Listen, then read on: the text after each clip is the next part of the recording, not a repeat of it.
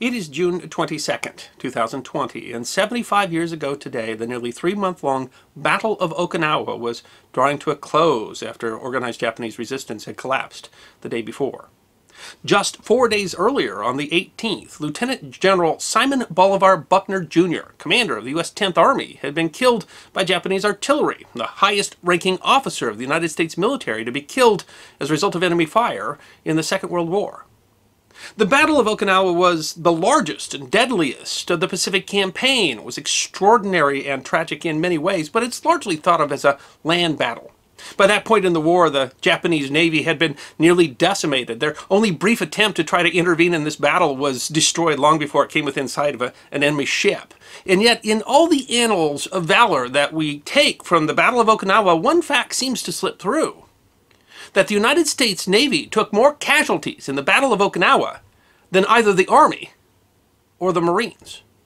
In fact, by some measures, the Battle of Okinawa was the deadliest battle in the history of the United States Navy. The Naval Battle of Okinawa deserves to be remembered. At 463 square miles, the island of Okinawa is the largest of the Okinawa Islands of the Ryukyu chain. It's considered one of the 5 main islands of Japan, although it is the smallest and least populated of those. The Ryukyu chain lies between Japan and Taiwan, and Okinawa is some 400 miles south of the main island of Kyushu and 300 miles north of Taiwan. In 1945, the estimated population of the island was approximately 300,000. Okinawa was the final step in the Allied island-hopping campaign in the Pacific. Okinawa's airfields and anchorage would be the staging area for what was expected to be the climactic showdown of the war: Operation Downfall, the Allied invasion of the Japanese home islands. Estimates of the Japanese garrison ranged between 76 and 86,000. The garrison had been ordered to defend until the last. While there was no realistic thought that the island could be held, the idea was to draw out the battle, making it as long and deadly as possible, to convince the Allies that an invasion of the home islands would come at enormous cost. Even the few in the Japanese military who had become convinced that the war was lost saw the defense as a matter of honor, regardless of the cost in lives of both military personnel and civilians. Arrayed against this force were some 183,000 combat troops and nearly 500,000 total personnel of the U.S. 10th Army, a unique hybrid force comprised of 4 U.S. Army divisions and 3 divisions of the United States Marine Corps. Supporting those troops was what has been described as the most powerful naval force in history. Combat ships included 16 fleet aircraft carriers, 6 light aircraft carriers, 22 escort carriers, 20 battleships, 38 cruisers, 146 destroyers, and 45 destroyer escorts, as well as hundreds of amphibious assault and support vessels. Given the state of the Imperial Japanese Navy, the force was almost ridiculous in size and could produce so much firepower that the battle itself became known as the Typhoon of Steel. But the greatest risk to the fleet protecting the 500,000 men of the invasion force was not the ships of the Japanese Navy, but the divine wind, the suicide attacks of the Japanese, Kamikaze.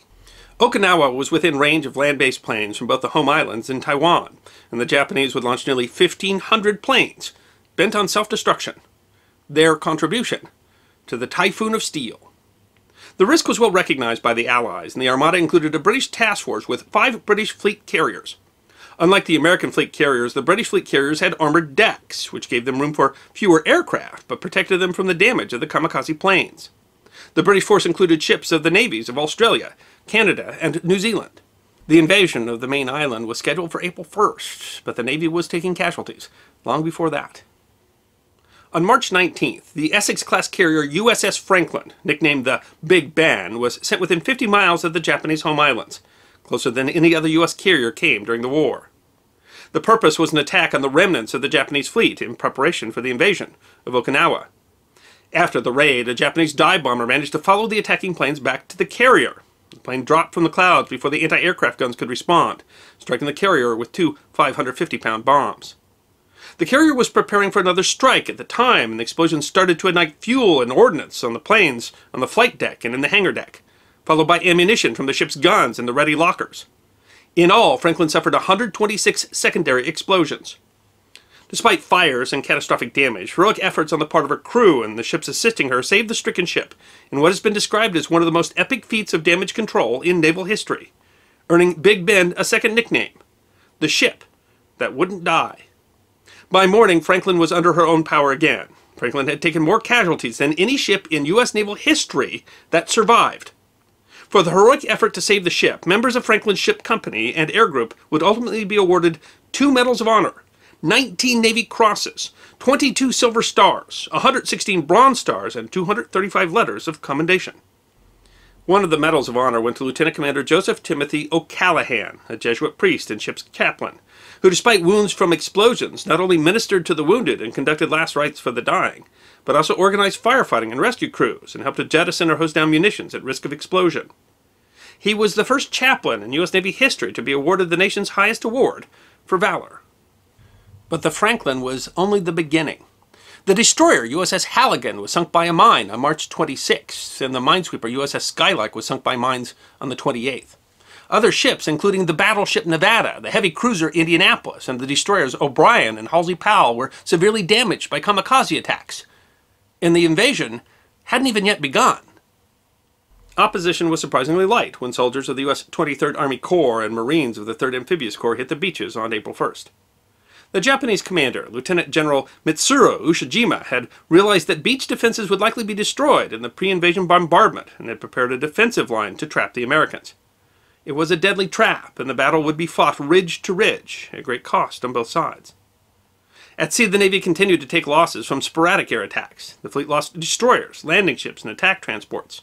The escort carrier USS Wake Island had a 16-foot by 45-foot hole blown in her below the waterline by a kamikaze that narrowly missed the ship but exploded next to her. The Nevada was hit again, disabling her number 2 turret. But this was all just a prelude. The Japanese had amassed a massive number of planes in southern Japan and Taiwan. On April 6th, the Japanese launched their first massive kamikaze attack, called Kukushi, or floating chrysanthemum. Between April 6th and 7th, 355 planes came in swarm suicide attacks on the fleet. The attacks often fell hardest on the ships of the radar picket, destroyer and destroyer escorts, manning the outer ring of defenses, there to warn the fleet of incoming attacks. The inexperienced Japanese pilots often attacked the first ship they saw, and the destroyers and escorts were less able to withstand the attacks. The effects were devastating. Despite concentrated anti-aircraft fire and fighter cover, the kamikazes came in such numbers that some inevitably slipped through. A flight of between 40 and 50 planes attacked the destroyers Bush and Cassin-Young. Bush was struck amidships. The destroyer Calhoun came to its rescue, but was itself hit when another 15 planes attacked. More planes struck as the crews desperately worked to save their ships, but in the end, both destroyers were lost. The Cassin-Young picked up survivors. Cassin-Young would later be damaged twice by kamikazes in May. The destroyers Newcomb, Lutz, Morris, Bennett, destroyer minesweepers Rodman and Emmons, destroyer escort Witter, and battleship USS Maryland were all damaged badly enough that they would be out of action for the rest of the war. Several other ships received damage and casualties. On the 7th, the Japanese Navy made its only sortie of the battle, a desperate attempt to bring the super battleship Yamato into the fray. The ships were discovered almost immediately by U.S. submarines, and the attack was repulsed by an air attack. The Yamato, the largest battleship ever built, was swarmed by multiple waves of aircraft, and took hits from at least a dozen torpedoes and several bombs before her forward magazine exploded. The great ship sank without getting within 200 miles of the Battle of Okinawa. But the kamikazes had done what the ships of the Japanese Navy could not. As the battle ground on land, the floating chrysanthemums continued. On April 16th, the destroyer USS Laffey came under an 80-minute attack by 22 planes. Despite shooting down at least 8 aircraft, Laffey was hit by 4 bombs and 6 kamikaze crashes. Her surface search and air search radars were put out of action. Her aft 5-inch turret and one of her quad 40mm batteries were destroyed. She was going down by the stern due to a bomb hit, and her rudder was jammed 26 degrees over, with virtually everything after the aft stack engulfed in aviation gasoline fires. But when an officer suggested that they might have to abandon ship, her captain, Commander Frederick Beckton, said, "I'll never abandon ship as long as a single gun will fire." Astoundingly, the crew managed to get the damage under control and save the ship, which survived for post-war service and is now preserved as a floating museum in South Carolina. The destroyer minesweeper USS Aaron Ward and destroyer USS Little came under a similar mass attack on May 3rd. Low clouds gave the attackers cover, limiting the ability to defend with anti-aircraft fire. Little took 4 kamikaze hits in 4 minutes, with the engine from the last plane ripping through the ship and exploding her boilers, breaking her keel. She sank in just 12 minutes, with a loss of 31 crew killed. Despite being hit several times, a Fleming kamikaze struck the Aaron Ward, starting an aviation fuel fire, jamming her rudder and reducing her speed. Another attacker hit her stack, while another dropped a bomb that exploded close enough to disable her engine, leaving her dead in the water, a sitting duck, allowing 2 more kamikazes to strike. Despite the loss of 42 crew and extensive damage and fires, as night fell, the crew managed to get the fires under control, and she was taken under tow. Of her exceptional damage control effort, Commander-in-Chief of the Pacific Area Fleet, Admiral Chester Nimitz, later said, "We all admire a ship that can't be licked." Another wave of 150 planes attacked on May 11th. Despite an air battle with U.S. planes, several made it through, attacking the destroyers Hugh W. Hadley and Evans. Despite multiple hits, both ships survived. Downing 23 enemy aircraft, the Hugh W. Hadley earned the record for the most enemy aircraft downed in a single engagement, earning the vessel a Presidential Unit citation. But the swarms were not the only risk. The same day the Hugh W. Hadley and Evans were attacked, a handful of planes snuck through the radar screen and targeted the fleet carrier USS Bunker Hill. The first dropped its bomb onto the flight deck before plowing into a group of armed and fueled aircraft awaiting takeoff. The second struck within a minute, dropping a bomb that crashed through the hangar deck while the plane struck just short of the island. A third plane came quickly but was shot down by anti-aircraft fire. Like the Franklin, the Bunker Hill was rocked by secondary explosions and aviation fuel fires. The first bomb had exploded outside the pilot's ready room, killing several pilots and crew, while many more died on the flight deck. A young torpedo bomber tail gunner named Paul L. Newman likely would have been in that area, where many men of his squadron died. But his pilot had come down with an earache before the crew was supposed to relocate to the Bunker Hill, and so he missed the battle. After the war, he went on to star in motion pictures, like The Hustler and Cool Hand Luke. In all, 93 crew of the Bunker Hill died in the explosions, fires, and efforts to save the ship. The ship was saved, but the war was over before repairs could be finished. The kamikaze attacks continued, even as the troops on the ground slowly took the enemy's fortified positions.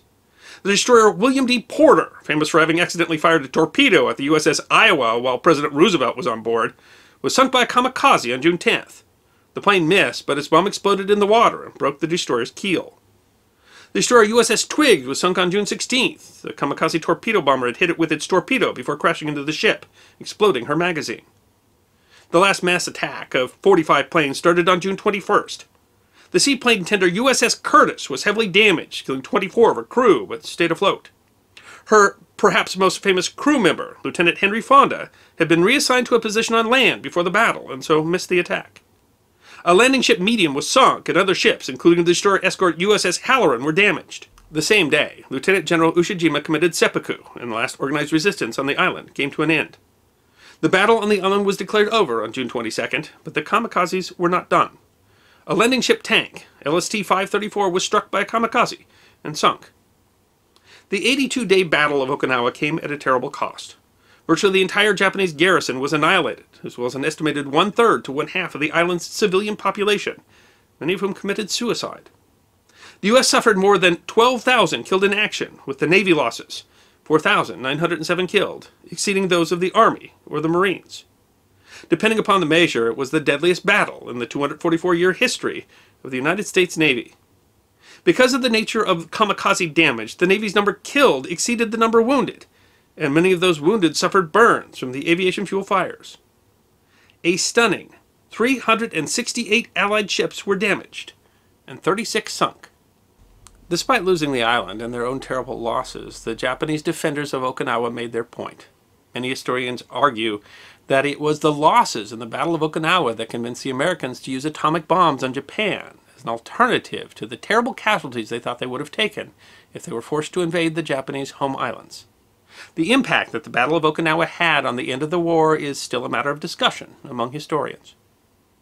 There's not a lot of discussion of a naval battle of Okinawa. With the exception of the failed attack on April 7th, the Japanese Navy played hardly a role at all in the battle. And yet, in the Battle of Okinawa, the U.S. Navy faced challenges on a scale they had never seen before.